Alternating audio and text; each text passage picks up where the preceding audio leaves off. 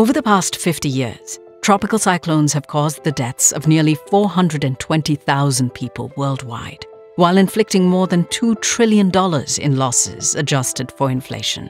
Researchers expect a higher percentage of particularly severe tropical cyclones in the years ahead.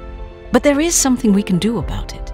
It starts by taking steps forward to adapt to the reality of extreme weather and mitigate the physical and financial risks. Individuals and businesses can reinforce structural vulnerabilities and implement measures to prevent flooding.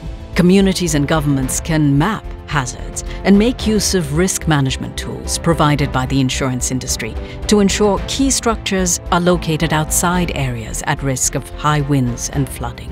They can also strengthen building codes. And for the losses that can't be avoided, Munich Re offers risk-sharing and transfer solutions rooted in decades of research and unparalleled expertise on the risk and impact of extreme weather events. Join us in understanding, measuring, and managing the threat of tropical cyclones.